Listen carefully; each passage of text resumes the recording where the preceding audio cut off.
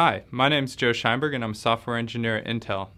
In this video, we're going to be discussing the RealSense SDK's face scanning functionality. A code sample and documentation is available online that discusses these techniques in detail. The code sample can be broken up into two parts. The first part is the face scanning portion, and the second part is the face mapping portion. The SDK provides alerts to the developer to allow the application to inform the user where to move their head. Once the head position requirements are satisfied, the scan can begin.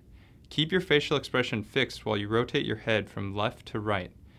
Ambient lighting conditions are important for good color quality. The scan can now be viewed along with face landmark data provided by the SDK. Now that we've completed the scanning portion of the sample, we can talk about how we can apply it in a game. The first approach would be to cover up the edges around the face scan model so you can't see them.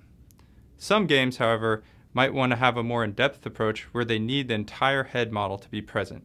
This is the approach that we'll be using in this code sample. The first step in this process is to render the scan mesh with an orthographic projection matrix to generate a displacement map and a color map. The next step is to create a projection matrix using the landmark data from the scan mesh and the head model.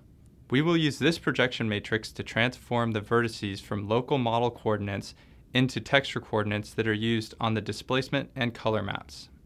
Now it's time to render the model. We pass in the displacement and color maps generated in the first step along with the projection matrix calculated in the second step.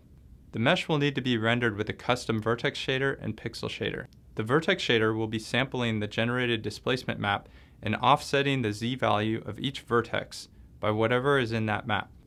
The vertex shader uses a sample from the displacement map to offset the z value of each vertex. The pixel shader then samples the color map and uses it to blend between the head model color and the face scan color. For both the pixel shader and the vertex shader, an artist-authored control map is used to control the blending between the head model properties and the face model properties.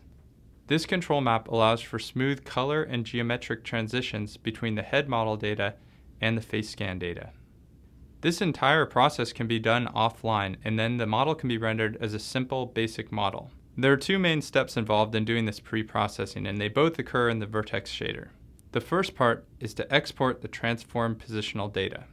The second part is to have the vertex shader return the texture coordinates of the head model instead of the positional data. This will result in a final rendered texture that can be used as the diffuse map on the head model. The code sample uses this pre-processing technique and can be used to export the final head model to an OBJ file format. Thank you for watching this video, and please see the links below for more information.